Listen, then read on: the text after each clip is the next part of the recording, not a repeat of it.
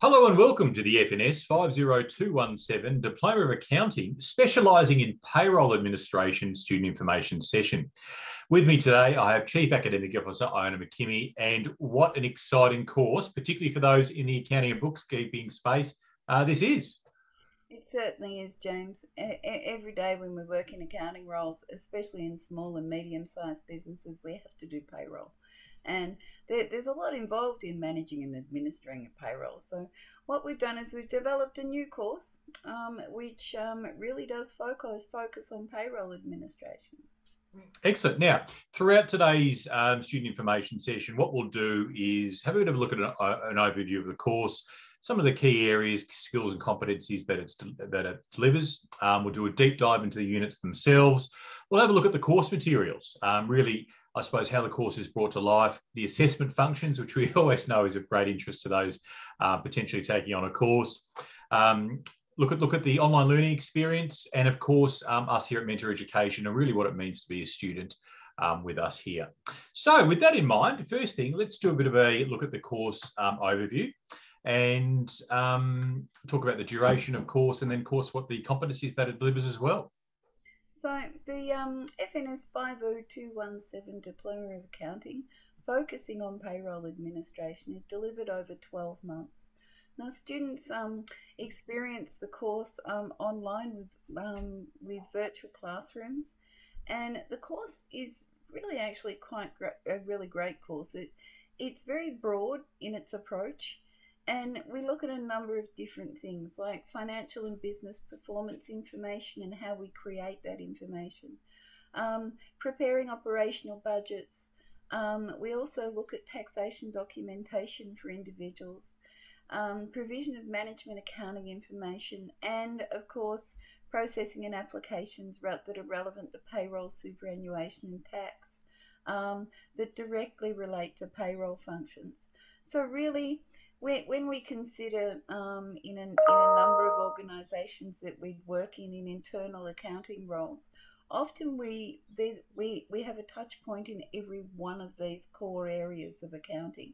So so by touching on each one of these areas, we like to believe that this is a really good broad-based course for people that are involved in those type of roles or wanting to work in those type of roles.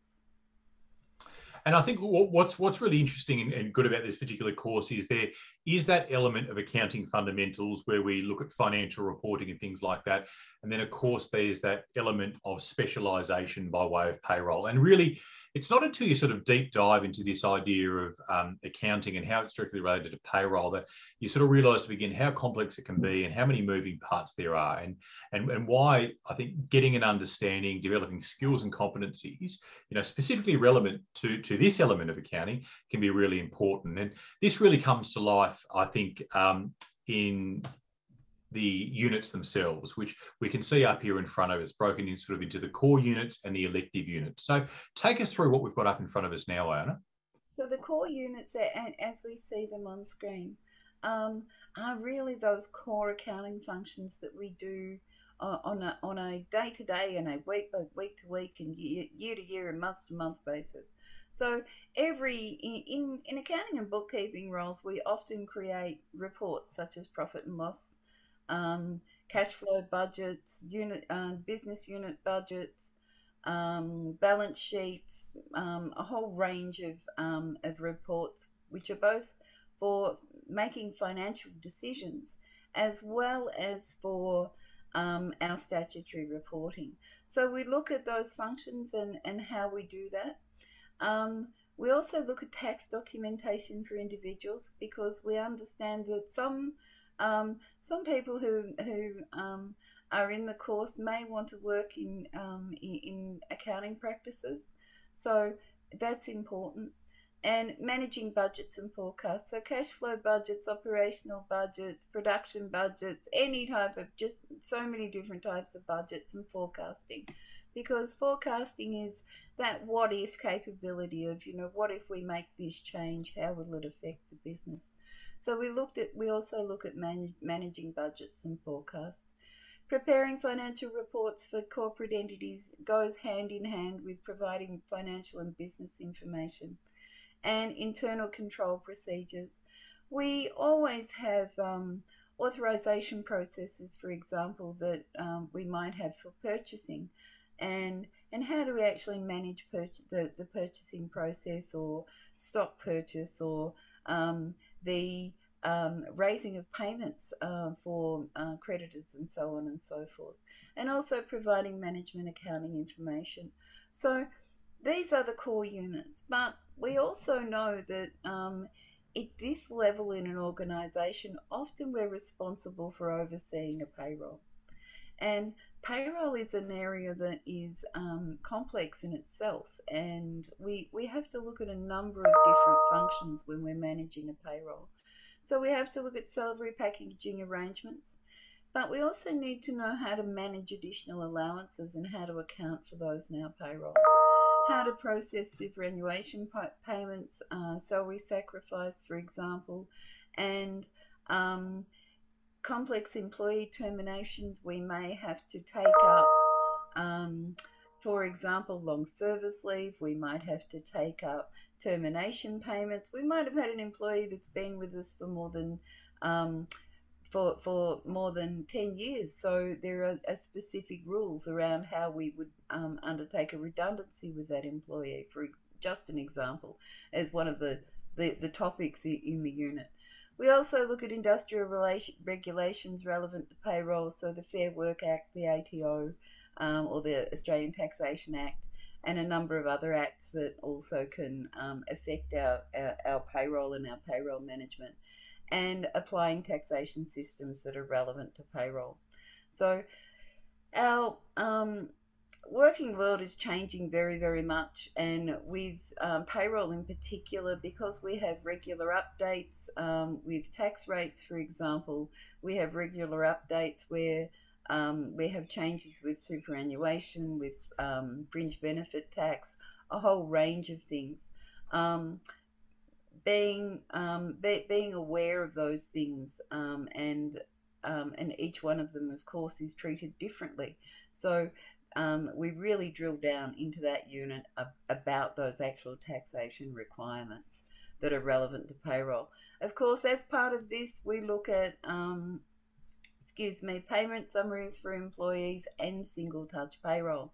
The exciting part of this course is that we use a payroll. It is called Quick Pay. Key Pay. And Key Pay is part of, and as part of that process, we actually go through setting up a payroll, identifying allowances, creating different types of employees, so contractors as well as employees, and how we manage that, and superannuation, and what the rules are. So we actually take a deep dive, and all the way through the course, through the payroll units, we're actually actively using a payroll. So not only are we learning about, those core functions that we do in a middle management or mid-level accounting role, but we're also taking a real deep dive into payroll and payroll management.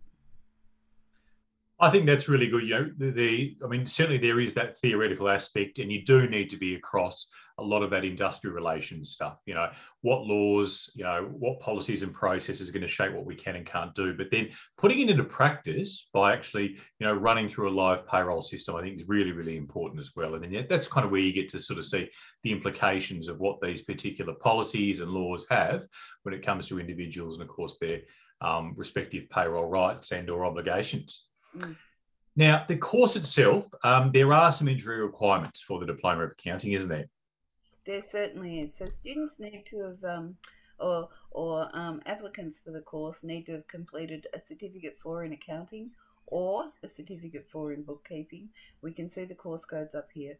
Or the FNS50217 Accounting Principles Skill Set or equivalent individuals units.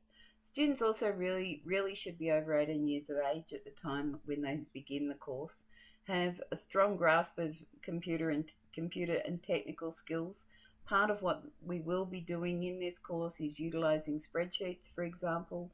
We'll also be accessing a payroll, and of course we need to be able to log in to use the learning management system as well. We do recommend that students complete their assessment tasks with Microsoft Office or, for example, Libra as an equivalent, have it installed on their computer. Also, they need access to a reliable internet connection. There are regular tutorials and study support sessions that are made available to students as part of this course if they elect that option. And it is an accounting course, so adequate literacy and numeracy skills to complete the calculations required in the course. So we can't escape the maths, can we? No, no, no. It is an accounting course. Excellent. Now, look, I will just say as well, for those who are perhaps considering this particular diploma, there is a pathway course package available whereby you could actually do the accounting principles skill set, okay, and then jump straight into the diploma after that. So we certainly make that option available for you. And if you've got any questions, again, about those entry requirements or even perhaps previous work experience that you've done, things like that, speak to our education and advice team and they can always point you in the right direction. So can I also point out that there is a more recent course, which is the Certificate for in Accounting and Bookkeeping, which is the FNS50217, and students may have also completed that and be eligible for entry as well. Excellent. Now, what's going on out there in the industry? We know there's a demand for accountants, and certainly those with these kind of skill sets at the moment. In March this year, 2022, as per the data from SEEK, we can see that there's job growth of 8.6%, which really is exceptionally high when you look at sort of job growth and sort of, you know, ratios and how they're changing in different sectors and, of course, across different occupations. But going back to that idea of sector, look, irrespective as to what sector it is, there's going to be a need for those accounting and essentially those payroll functions. And that's why something like this is so valuable, and we know that employers in all sorts of industries and sectors are looking for individuals with these particular skill sets. Furthermore, with the dynamic space, with the consistent change in regulation and things like that, ensuring that the organisation does in fact remain compliant when it comes to payroll is exceptionally important as well. And again, another key driver as to why individuals who can display, demonstrate and actually show skill sets in both the accounting, but certainly the payroll area are really in high demand at the moment. Again, just an example of some of the relevant occupations, from a financial accountant, payroll officer, of course, management accountant, investment analyst, cost accountant, whatever it may be. So again, the application of competencies and skills that come by way of the Diploma of Accounting, and then, of course, the Diploma of Accounting with the payroll specialisation is really quite broad, and we know for a fact that they are in demand in industry at the moment. Now, it's not all maths, though. Let's talk a little bit about the learning materials and how the course is actually brought to life. So the course itself has a very, very large range of different types of learning opportunities for students. So we have some units we have full textbooks. In all units we have learner guides, which are a shorter form of textbook in a reader. We also have students are also encouraged to undertake self-directed learning activities, and in a number of units practice activities that help to practice assessment tasks before we attempt them. As I mentioned before, there is also access to KeyPay, which is the payroll system, and students are able to go in and out of the payroll system and practice using it at every opportunity throughout the payroll units. There's also there's also video that's available in some units, but we also have the online live tutorials for both subject topics as well as study support and assessment support. Students are also encouraged in those sessions to treat them as forums, share experiences, and really begin to build their professional network. What else do we have? We also have study guides. We have PowerPoint presentations which students are able to actually download and retain. And of course, the all-important assessment as well. Excellent. Now, speaking of assessments, which we know is always of great interest to prospective students, I suppose this is a bit of a preamble. In many respects, we consider assessments to be an extension of the learning experience itself, and they're not necessarily all that scary. Tell us why, Iona. Okay, so here at Mentor Education, all students are encouraged to undertake self-directed learning activities. Um, and I can't encourage students in this course enough to take up the tutorial option as well. As part of those self-directed learning activities, students are exposed to the types of tasks or the type of assessment items that they will complete as part of their assessment. So assessments commonly include 2 or 3 of the things that we can see here on screen. This course in the assessments relies a lot on case studies and scenarios where students, especially in the payroll units, will be responding to a case study. And then they'll be completing that activity in the payroll. So as I mentioned before, assessments commonly contain, well, are comprised of, 2 or 3 of these assessment tasks. So they might complete some short answer questions or knowledge questions. There's also projects in some units where students might create an accounting policy, for example, or a finance administration policy. So they may also complete some long answer questions, create presentations to inform others about something relating to accounting. There are some multiple choice questions which are review questions which are part of the self-directed learning activities. In addition to those and some knowledge questions, as I mentioned before, there is the practice activities in the payroll modules, and there is also, for example, management challenge questions. So if you're managing a team and, how would you respond to this? So as I said before, there are a number of very different types of assessment activities that all really relate to the unit itself that we've been studying. So they're a continuation of your learning. Excellent. So for those who are watching, just to clarify, if you cast your mind back to that slide where we actually went through each of those individual units, what you might expect would be perhaps 2 or 3 of the type of assessments that we can see up here in front of us attached to one of those units. So certainly not all of these for every single unit, just to clarify there. And of course, it really is an extension and an opportunity to demonstrate what it is that you've picked up throughout that particular unit, which I think is great. So the online learning experience, how does it work? What do you need to get involved?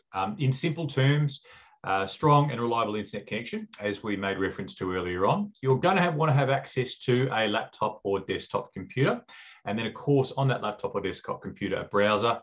So Chrome, Firefox, your Mac equivalent, whatever it may be. And then through that browser, you'll be able to access the online learning management system through our student portal.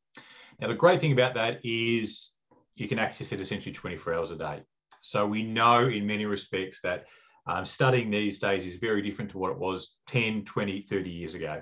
A lot of our students we find are working full-time, looking after families full-time, doing all of the above and still managing to squeeze their study in whenever and however they can. So one of the great things, of course, about the online learning management system is that flexibility that gives you and, of course, ability to essentially log on and complete your study from just about anywhere. Now, the other thing is, whilst we do recommend, of course, a laptop or desktop computer to complete your assessment, the other advantage, of course, of the learning management system being available through your browser is if in some cases you'd like to access some readings or learning materials or whatever it may be through a smart device, so your mobile phone, a tablet, whatever it may be, you can certainly do that as well, because we know students will do readings on the train, they'll do it in bed, whenever and however they can. So again, really, really nice to have that flexibility that's available too through the online learning. The other thing that we made mention of, which I'd just like to briefly jump into, is the virtual classroom-based tutorials. So this is an opportunity for you to log in real time and interact with your educator, which is great because A, you get an opportunity to go through the course material in some depth, have a bit of an opportunity to discuss some of the concepts in there and really kind of, I think, get your teeth stuck into it and develop a really nice and deep understanding. So that's one benefit. The other one, of course, is that ability to interact with other students in your cohort. And we know certainly when it comes to learning, that can be a really, really important part of the learning experience as well. So that's not just to, I think, share an experience with like-minded people who are perhaps, studying the same thing as you. That's certainly one benefit. But the other one is being able to develop and establish professional relationships, and then, of course, take those on into your future careers. It may very well be that, perhaps in 2 or 3 years' time after you've completed the qualification, you come up against a challenge. You're not quite sure how to respond to a situation, and you may have established a relationship with somebody in class. That's carried on. You're happy to pick up the phone, give them a call and say, look, I've come up against this at work. What would you recommend me do? And again, that can be another really, really valuable resource to take with you. And then finally, another one which I think is really, really important, particularly with online learning and remote learning, which we're doing a lot of these days, is that sense of connectivity and that relationship that you establish with your education institution. And out of that comes a degree of accountability as well. So particularly when we're doing a lot of self-directed online learning, it can be easy for us to sort of put it off a day, put it off a week, whatever it may be. There's always time for that to come back. But if we know that we've got regular tutorials and which again are live, that we can log into, it provides that sense of connection with our education institution and also our other cohorts. And also that sort of sense of accountability, which I think is nice to assist us when it comes to kind of working through an online course such as this in a prescribed period of time. So obviously a whole lot of benefits, but in simple terms, access to laptop or desktop computer, and a strong and reliable internet connection, and a willingness to get on board, excite your potential and learn, really. Now, there's a whole range of support as well, okay? So not just the virtual classroom-based tutorials, and it really begins from day one. So we've got a great team of education advisors based here in Melbourne, and it's their job to speak with you, spend the time to work out what it is that you're currently doing, where it is that you'd like to go, what are your career goals, those kind of things, and then identify what's going to be the best course or education solution for you. And in this case, it may very well be the Diploma of Accounting with the Payroll Administration specialisation. Working really, really closely with them, they'll facilitate, of course, the enrolment process and everything that goes with it.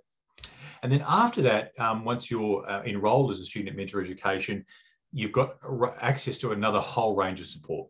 Again, from our student support team, who are there to help you with just about anything and everything. And that can be orientating you to the learning management system, assisting you, getting sessions booked in so that, they can onboard you if you have any troubles there. Arranging things such as extensions on your course if you need it, or even booking appointments with the education team. Which brings me on to that third tier of support, which is the team of educators. And I'll hand on over you to talk to us about them. Thanks, James. We do understand that if we're returning to study or we're beginning a new course, sometimes it can feel overwhelming. So our education and training team here at Mentor is comprised of educators, trainers, assessors and tutors. So you're actually able to either call in or to email support and request a one-to-one appointment with any one of those people that is as part of your course to actually speak to one-on-one. So you have individual time that's made available to you. Our wonderful team will work with you and support you throughout your course, and if you're needing additional assistance such as additional tutorials or additional tutoring because you're really feeling some challenges with a particular unit of study, that they'll work with you to put some extra sessions in place to support you through your course. We're always here, and we try and encourage our students to let us know as soon as possible. Don't wait to ask, and get that process in place. It's a simple matter of either emailing through to our support team and asking for that to happen, or phoning in, and our wonderful student support team will get that process kicked off for you. So we're always here. We're here via email, we're here via phone, but we're also here for those additional one-on-one sessions as well if anybody needs them at any time. Absolutely. And just to cap that off, I will say one thing that we do recognise, of course, is that life happens. It may be, there's a family emergency, you have to go overseas, whatever it may be. Keep us in the loop, and of course we can always make arrangements so that it doesn't necessarily impact your study. But again, communicate with us, link in with the student support team. They're really there to help you and facilitate you along the way. Now, a number of questions that we often get asked, so I'll jump the gun a bit here. The first one, of course, is can I get government funding? And the short answer to that is no. So all of our courses are self-funded by students themselves, or in some cases their employers. Now, that said, if the enrolment fee perhaps is too much, we do have payment plans and options available. So speak to the education advice team. They can sort all of that out for you. You can start at just about any time. So what we'd like to say is if you can get your enrolment into us, you will be up and running, usually within around about 24 hours. Everything's included in the course, okay? So there's no additional fees for textbooks or anything like that. Anything and everything that you need to achieve your qualification and the outcomes from this particular course is included in the enrolment fees. Given to study options, now, of course, we've got self-directed, and we do have the opportunity to access the virtual classroom-based tutorials. We recommend, though, 99% of the time that you take advantage of those virtual classroom-based tutorials. Number of benefits that I went through earlier on, absolutely get on board with them. The course is nationally recognised in all states and territories around Australia. There are prerequisites, which we talked about earlier on, but if you've got any questions about that, which is very fair and reasonable, jump on the phone, send us an email, get in contact with the education advice team, and they can, of course, answer those for you. And how long do people usually take to finish? Well, the prescribed time is around about 12 months, okay? Now, it might be that you can dedicate a little bit more time each and every day, week and month, and you finish a little bit sooner, or it might be that, something happens and you can't work through the course quite as quickly and it may take a little bit longer. So best thing to do, 12 months is a time frame that you want to work towards with respect to completing the course. A bit of background on us. Mentor has been delivering online education in the financial services, business, accounting and project management space since 2003. We've had amazing student outcomes in that time. It's fair to say that I think really committed to online education and ensuring that the outcomes that the students get by way of delivering great learning materials, good assessments, and of course fantastic support, are some of the things that we really focus on. And this is sort of reflected in the student outcomes that we get each and every year. I'm going to talk to us about some of the numbers you've got up in front of us. So what we can see here is the results of the National Centre for Vocational Education and Research VET Student Outcomes Survey. These are the 2020 results. One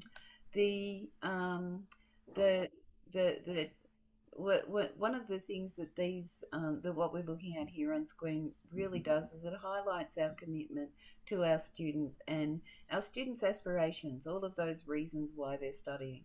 So 92% of our students in this survey was satisfied with their assessment. 86.5% would recommend Mentor as a training provider. 91.6% of our students were satisfied with the overall quality of their training.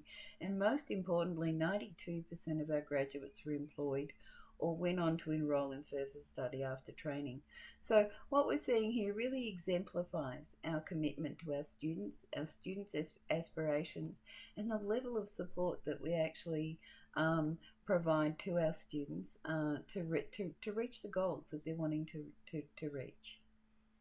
Excellent. Now, finally, if you'd like more information about the FNS50217 Diploma of Accounting, which specialises in payroll administration, there's a number of ways that you can do that.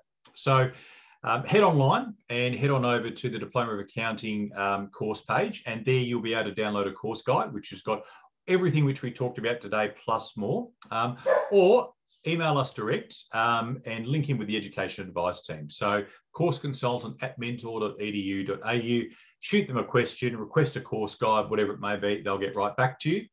Or give us a call on 1300 306 146 between 9 and 5, Monday to Friday, Melbourne and Sydney time. And again, speak directly with one of the team members. And if none of those options work, head on over to the website. We've also got a live instant messaging chat function, which you can take advantage of as well. So actually chat live in real time with our team based here in Melbourne, who again can answer any questions you may have. Iona, thank you so much for your time today. Thank you, James, and thank you for everyone attending. I look forward to seeing you as students here at Mentor Education. Absolutely. Look, you stole my line. So, again, thanks everybody for tuning in. As always, take an opportunity to excite your potential, and we do look forward to seeing your students very soon. See you, everybody. Bye, everyone.